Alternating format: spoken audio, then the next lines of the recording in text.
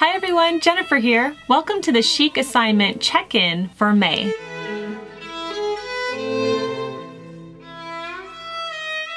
Welcome back to the Daily Connoisseur. I don't know about you, but I am loving this month's assignments. We have a lot to discuss, so let's just jump right into it. Okay, the first assignment was to listen to Eric Satie's Gymnopedes, and I left you a YouTube video that you could watch and listen to. And this video is just amazing. I love it. It's set to art and it has the Gymnopedes. And if you actually let it play, this is what I found because I did this a few times this month.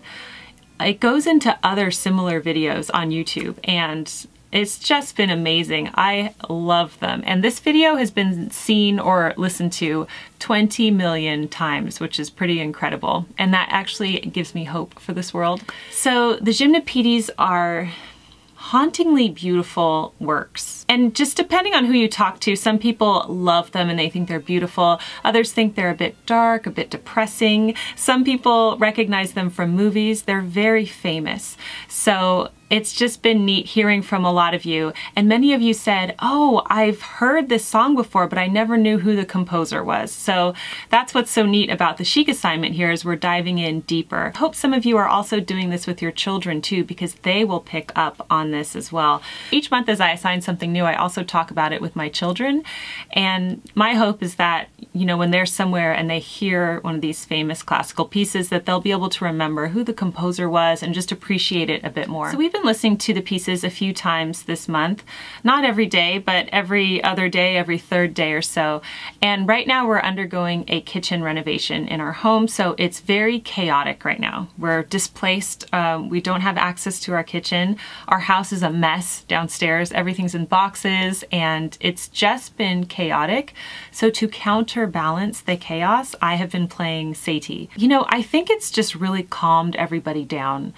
And I had that YouTube video up on our TV while we were listening to it. And this is just remarkable. I couldn't believe this. My 2-year-old son, okay, and he's very verbal and he's, you know, verbally very advanced for his age. He was looking at the television while we were listening to the pieces and he said, "Mommy, is that Paris?" Because, you know, it's showing famous artwork too of Paris. And it wasn't even a painting of the Eiffel Tower. It was just of a street in Paris.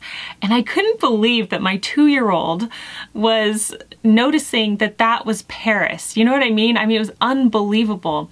And I think it's because he was watching the footage with me of when Notre Dame was burning and that was like seared in his memory. So he kept saying, "Where's the fire? Where's the fire?" Oh my gosh. So that was heartbreaking, but it was also just amazing to just show how much children can absorb. And we need to give them the credit. We need to let them rise to the occasion and put beautiful things in front of them and allow them to listen to beautiful things because they will appreciate it and they will recognize it. I mean, a 2-year-old can recognize a painting about Paris. How cool is that? These pieces have been really great for me this month because they are relaxing, they're beautiful, they counteract the crazy, as it were. And so I'm just absolutely loving them. Okay, so just a little bit about the composer. Satie was an eccentric, okay? He was introduced as a gymnopedist in 1887, shortly before writing his most famous compositions, the Gymnopedes. Later, he also referred to himself as a phonometrician, meaning someone who measures sounds, preferring this designation to that of musician. So he preferred to be called a phonometrician. Another interesting thing about him was that he was a writer as well, so he was a man of many talents. It says, in addition to his body of music, Satie was a thinker with a gift of eloquence, who left a remarkable set of writings, having contributed work for a range of publications, including Vanity Fair. He also wrote under different pseudonyms. So Eric Satie was definitely eccentric, you know, he was an avant-garde, but he was extremely talented and we all are still moved by his work today. So there's so much more that you can learn about him and perhaps we will probably come back to him at a future Chic assignment because obviously he has many more compositions that we could study. But I really enjoyed learning about Satie. Please leave your observations below if you have anything to say. How did your children like the music? What did your family think? What did you think? Did it help you? I like listening to this at twilight time and it helps me to unwind. And I also like listening to it when I'm stressed out or during chaotic moments in my life. So I've really enjoyed this. Okay, next we are going to talk about Renoir. Now, as a fun experiment, because I know everyone's going to tell me I'm pronouncing his name wrong, I'm going to look up the pronunciation online with you right now. Pierre Auguste Renoir. Let's listen to that again. Pierre Auguste Renoir. Pierre Auguste Renoir. Pierre Auguste Renoir. Pierre Auguste Renoir. Pierre Auguste Renoir. Okay, I tried, okay? So there's my attempt. His name is hard for me to pronounce. So I suggested that you look at his 12 most popular works and to just share which one is your favorite. My top 3 are The Luncheon of the Boating Party, which is probably his most famous work, along with The Dance at the Moulin de la Galette. That one is incredible. I love both of those scenes. One of them is of a big party, the other one is of a more intimate gathering, a luncheon. But perhaps my favorite is the one of the 2 young girls at the piano. And I just like this one because it reminds me of my own daughters who play the piano, and it's just so sweet and beautiful. So let's get started with that one, and I just want to read a little bit about it so we can all know a bit more about it. Okay, Young Girls at the Piano is an oil-on-canvas painting by Pierre Auguste Renoir, a leading painter in the development of the Impressionist style. It was completed in 1892 as an informal commission for the Musée du Luxembourg.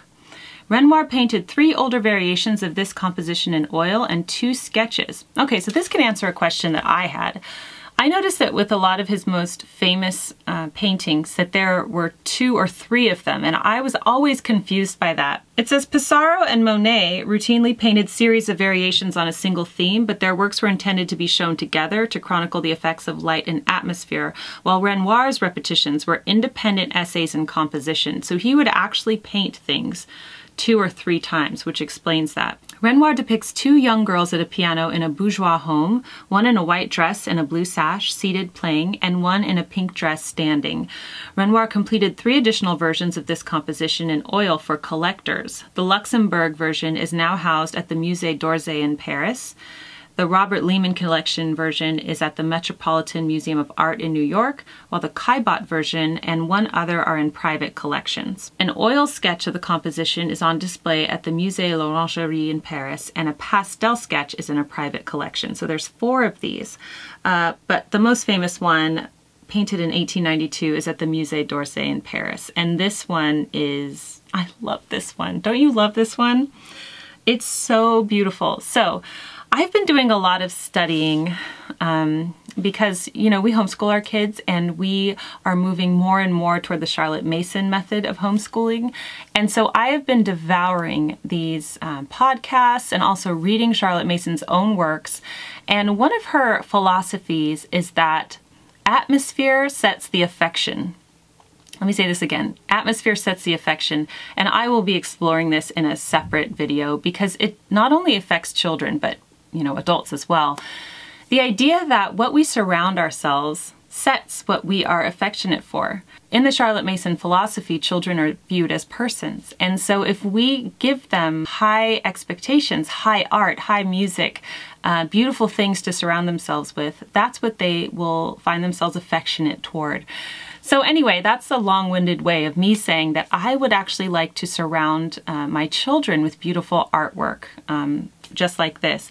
So I plan on getting this, a copy, of course, of The Girls at the Piano by Renoir and having it framed and putting it in one of my daughter's rooms. And, you know, I'm just going to find beautiful artworks that are famous and get them framed and put them in their rooms because I want them to just be surrounded by this type of thing and have their affection toward fine art. Anyway, I'm going to leave all of these reproductions listed down below because you can get them on a website called art.com and you can get them in different sizes, you can get them framed. So if you want to have this artwork in your home, you know, that's a wonderful place to do it. But I would love to put that in their bedroom. But anyway, I will leave these linked below if you are interested. I just love The Girls at the Piano. I love it because it's just so lifelike, and it just depicts two girls. I'm assuming they're sisters, and they remind me of my own girls because my own girls look very different. One of them is blonde with curly hair. One of them has dark, straight brown hair. And they're often at the piano looking at songs, deciphering notes. I've seen this scene in my own home, so I just love it. It is so near and dear to my heart. I love it. Okay, so next I want to talk about the luncheon of the boating party, the déjeuner des canotiers. I absolutely adore this painting, and you know, I'm sure that this is many of your favorites too. And what's really neat is that Renoir often included his friends in his portraits. So in the bottom right corner there, you'll see the man sitting in the backward chair with the boating hat on his head. That is Gustave Caillebotte, who is also a very famous painter, and I'm sure that we will be studying him at some point in the Chic assignment. Also, the lady sitting with the little dog in the bottom left-hand corner, that is Aline Chérigot. She has an Affenpinscher dog there, and that is his future wife. So when he's painting this, they're not yet married, but he married her in 1890 and they had 3 sons together. Isn't that neat? But I just love this. I love this painting. So on the table, you see wine, you see fruit. They're having a casual French lunch. It looks like lunch is finished. It was a lively lunch. Everyone is discussing things. They're in conversation. Have you ever just had one of those lunches, al fresco, you know, with a really lively, wonderful group of people, and it's just an amazing afternoon and you don't want it to end? That looks like what this is. And it's just, I love it. I don't know, maybe because I'm in that mom phase in the trenches where we don't really go out much. You know, you don't really see any babies in high chairs in this scene. And so that's why I'm just loving looking at it, but I think it's fantastic.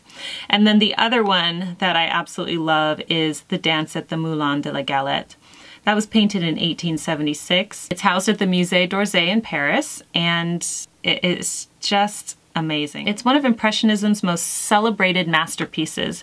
The painting depicts a typical Sunday afternoon at the original Moulin de la Galette in the district of Montmartre in Paris. In the late 19th century, working-class Parisians would dress up and they would spend time there dancing, drinking, and eating galettes, or cakes, into the evening. Other works of Renoir's early maturity, Bal de Moulin de la Galette, is a typically impressionist snapshot of real life. It shows a richness of form, a fluidity of brushstroke, and a flickering sun-dappled light. So this is interesting. From 1879 to 1894, the painting was in the collection of Gustave Caillebotte, so that was his painting friend, and when he died it became the property of the French Republic because of death duties.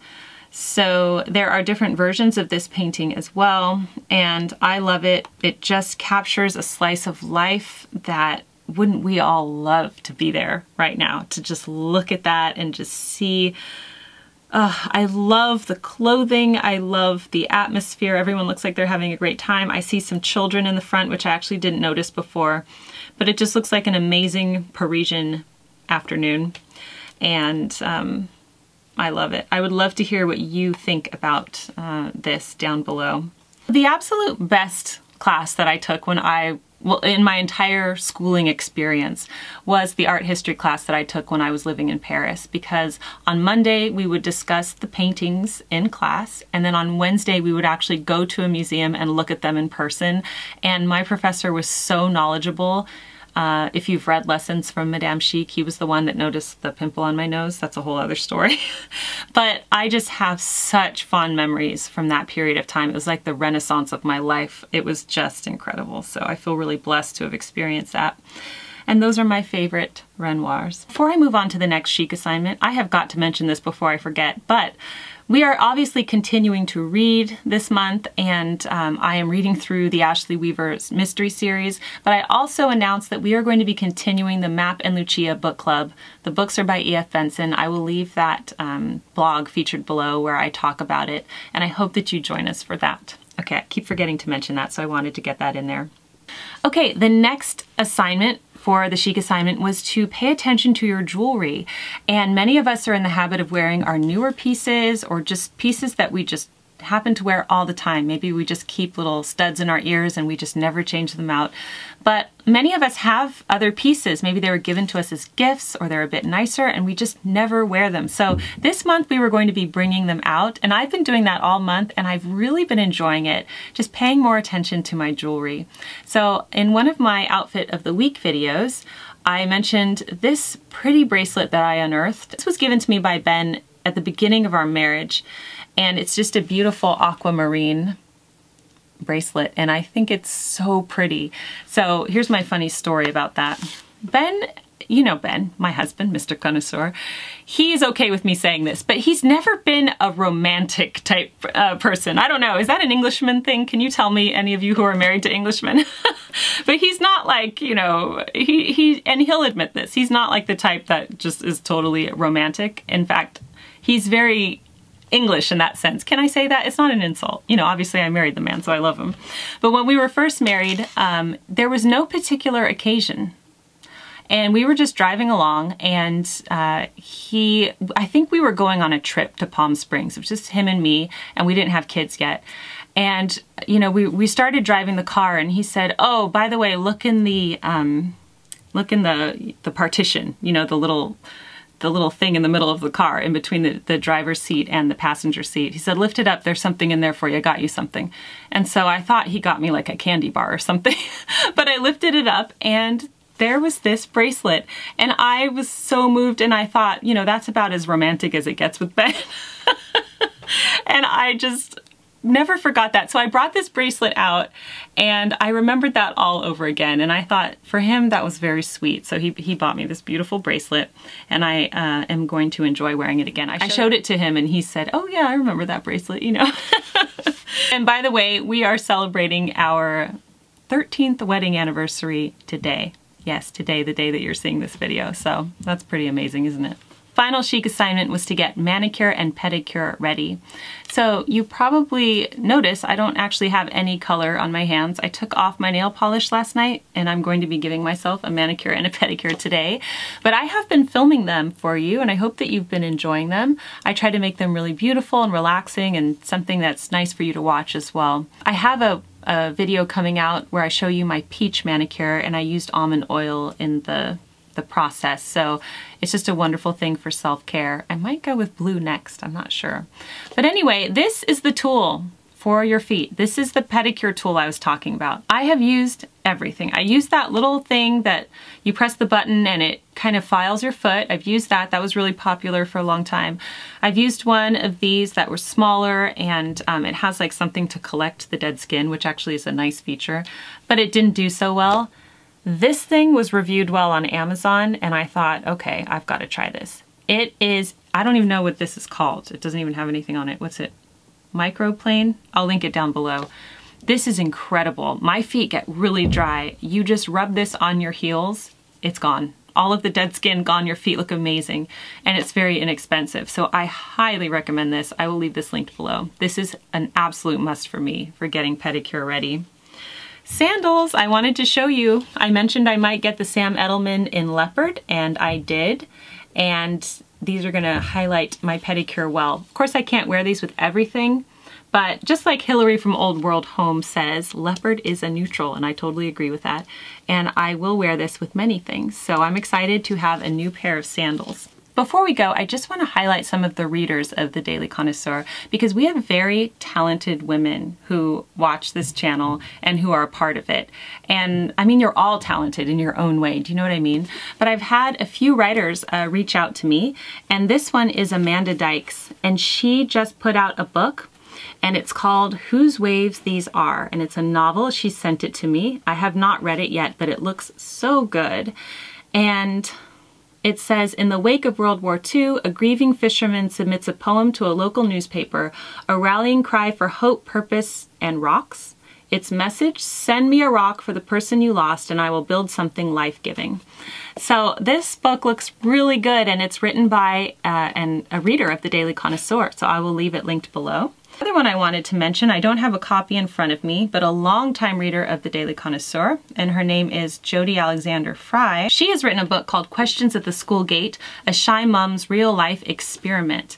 And it was all about the social awkwardness of the school playground as a parent and about how to make friends when you feel shy. And I will leave her book down below. I also have some other wonderful writers that I will feature in future Chic assignments. So I just want to thank you all. I know a lot of you write to me and I just appreciate it so, so much. Okay, that is it for the Chic assignment check-in for May. I would love to hear your thoughts on any and all topics down below. Isn't it nice that we can get together like this and just have some culture? It just feels good, right?